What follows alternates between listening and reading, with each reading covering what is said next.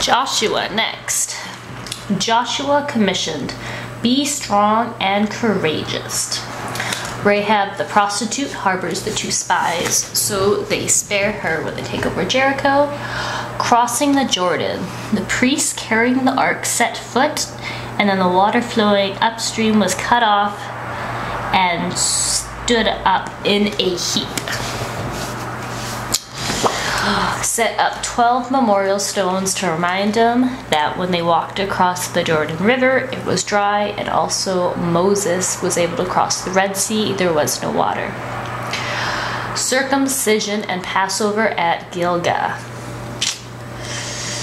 Men hadn't been circumcised in a while in the desert. Passover, they no longer needed the manna because the land of Canaan provided food for them. Joshua met the commander of the Lord's army, who had a sword. Fall of Jericho, they walked around it, and then it fell. Failed attack on Ai, because of Achan's sin of keeping the loot.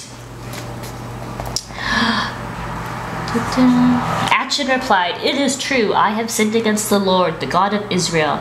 This is what I have done. When I saw in the plunder a beautiful robe of Babylonian, 200 shekels of silver and a wedge of gold, weighing 50 shekels, I coveted them and took them. They are hidden in the ground inside my tent, with the silver underneath.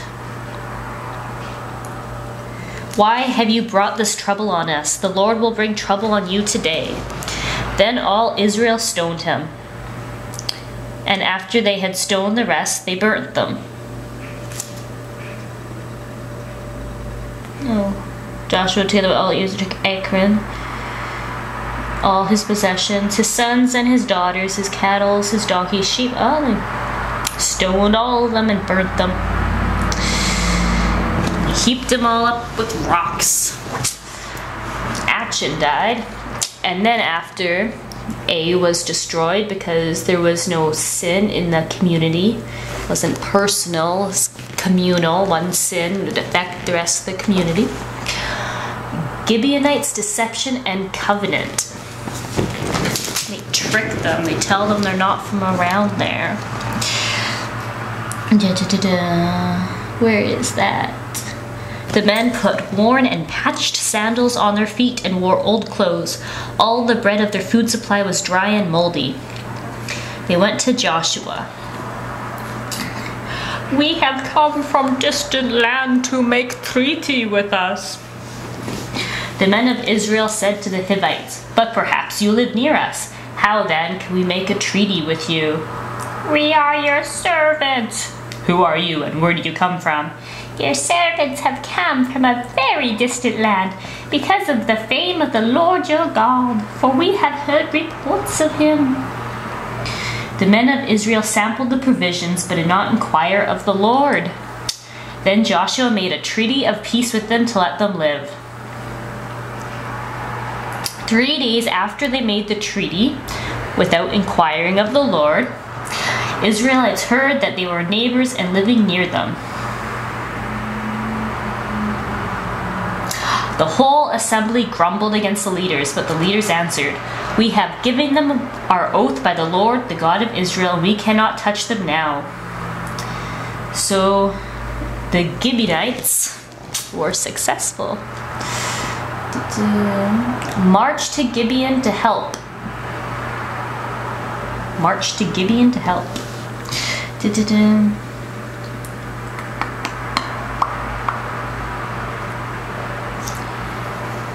Why have you deceived us? Your servants were clearly told. So Joshua saved them from the Israelites, and they did not kill them. Okay. So Joshua intervened. That day he made the Gibeonites woodcutters and water carriers.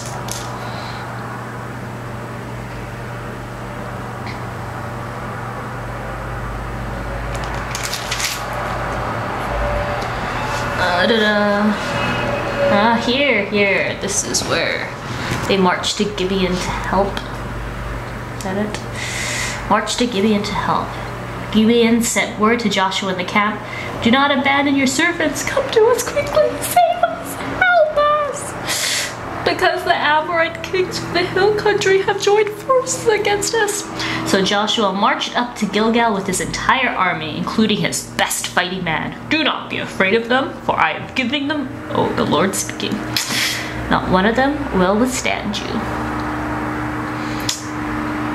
Joshua took them by surprise, and the Lord threw them into confusion before Israel. Oh, this is the hailstorm one. As they fled before Israel on the road, down from Beth Horon to Azriel, the Lord hurled large hailstones down on them, and they died from hailstorms. Then were killed by swords of Israelites. Alright, so that's how Israel helps Gibeon. Sun, stand still. On the day the Lord gave the Amorites over to Israel, Joshua said to the Lord, O sun, stand still over Gibeon, O moon, over the valley of Ajalon. So the sun stood still and the moon stopped, till the nation avenged itself on its enemies. The sun stopped in the middle of the sky and delayed going down about a full day. There has never been a day like it before or since, a day when the Lord listened to a man. Surely the Lord was fighting for Israel. Sun stood still. Conquering the south, conquering the north. It's a lot of fighting. I don't think I need to learn that. Dividing up the land. They divided up. I sure hope I don't have to know who they divided up to, because that's a lot. Covenant renewal at Shechem. That's important. Joshua. Allotment for Benjamin. Towns for the Levites. Eastern tribes. Here we go. Covenant renewal at Shechem. Shechem. Summon the elders. Where did they have the Passover? Gilgal. And now we're at Shechem. They renewed the covenant. Long ago, your forefathers, including Terah, the father of Abraham, and Noah, lived beyond the river and worshipped other gods. But I took your father Abraham from the land before the river and led him throughout Canaan, and gave him many descendants. I gave him Jacob, and to Jacob I gave Jacob.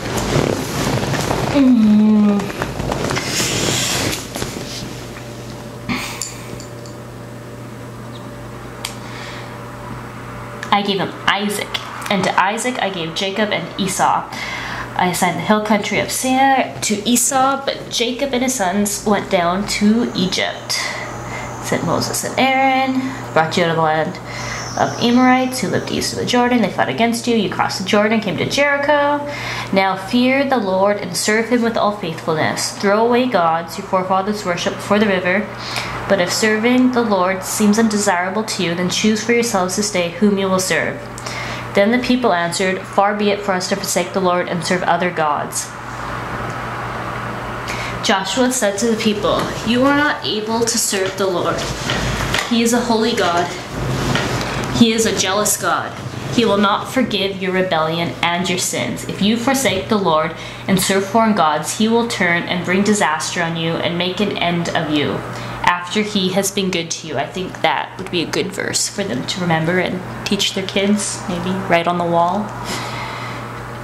But the people said to Joshua, No, we will serve the Lord. Then Joshua said, You are witnessing against yourself that you have chosen to serve the Lord. Yes, we are witnesses. Now then, Joshua said, Throw away the foreign gods that are among you and yield your hearts to the Lord of the God of Israel. And the people said to Joshua, We will serve the Lord our God and obey him.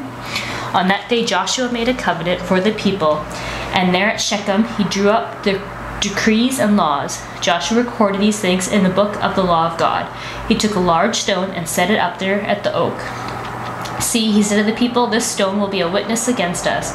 It has heard all the words the Lord has said to us. It will be a witness against you if you are untrue to God.